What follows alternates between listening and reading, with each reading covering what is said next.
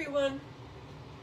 Today for dinner I am going to make chicken teriyaki and rice. I'm using the quick cooker. I use it all the time. I honestly truly do. This is what it's going to look like, hopefully.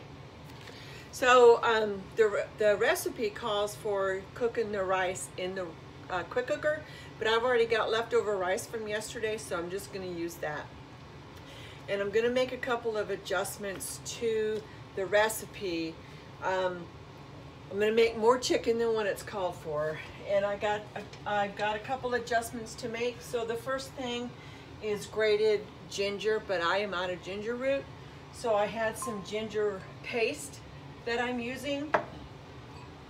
And then in here it calls for a quarter cup of soy sauce, reduced sodium.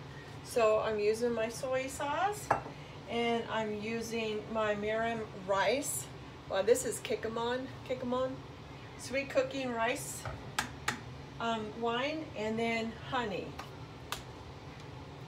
And that's what's in here, and I've got it all, you can see the honey here. Oops. So I just got to get it in my bowl here to whisk it with my ginger.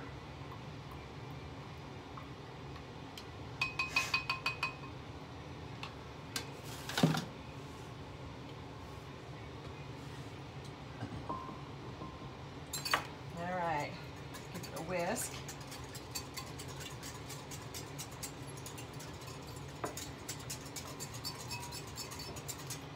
Okay, now it calls for garlic, 4 cloves. I'm going to put in here of garlic, and I'm going to use the garlic press. And what's really good about this garlic press is you don't have to peel it. You don't have to peel your garlic. So I'm putting the whole thing in here, and I'm just going to squeeze it in.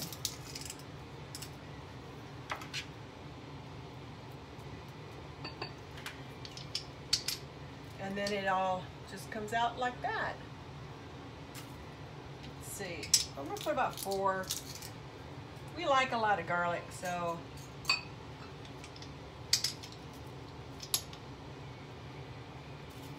So you don't have to touch the garlic when you're pressing the garlic, but I just stick my finger in here. It comes with the little tool to clean this out with. Sometimes I use it if I think about it. Like today I didn't.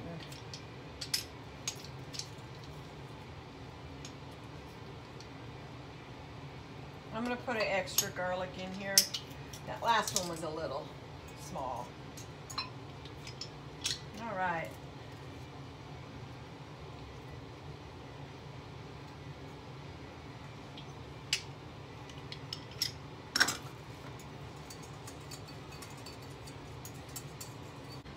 Okay, so in the stainless steel pot, I'm going to add my chicken.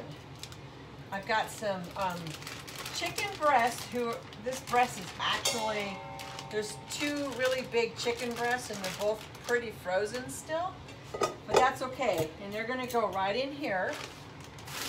And then my chicken legs, because I don't like chicken on a bone, John's gonna get the chicken on a bone. But it's going to be quite a bit of chicken.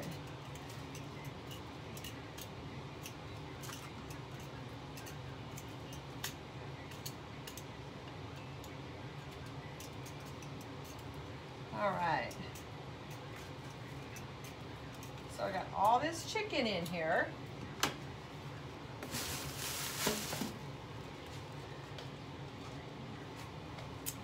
See, it's full of chicken.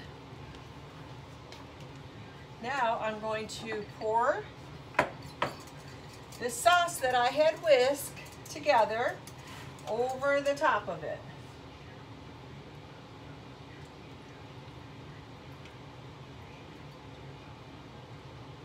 I don't know if you've ever used a pressure cooker,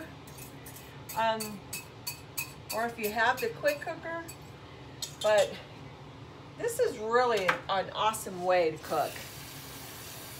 So I'm going to add just a little bit of water in the bottom of this because You know, there's a lot of sugar. Well, the honey is very sweet. And I just feel like I probably should because I have a lot of chicken in here. And that's it. So I'm gonna put it in here.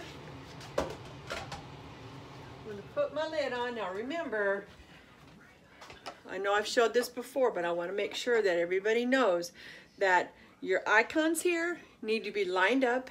This button needs to be flushed, okay? And this red button needs to be down. That means there's no pressure. When you see it like this, when you're cooking, you kind of see where it's raised. Okay, when it's raised like that, that means it's under pressure.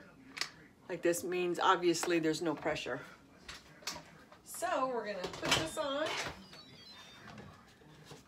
All right, so it says we're going to turn this to chicken and poultry. And it says to adjust the time, but I'm not going to because I do have extra chicken in there and some of it's frozen. So I'm gonna leave it go at the 15 minutes. We should be all good to go. And I hit start.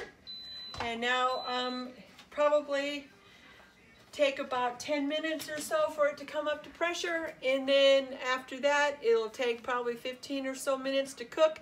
And then I'll let it do the natural release, which will allow it to cook just a little bit longer because I want to make sure that frozen chicken's done. So I'll let you know how it turns out. All right, thanks for watching. Bye.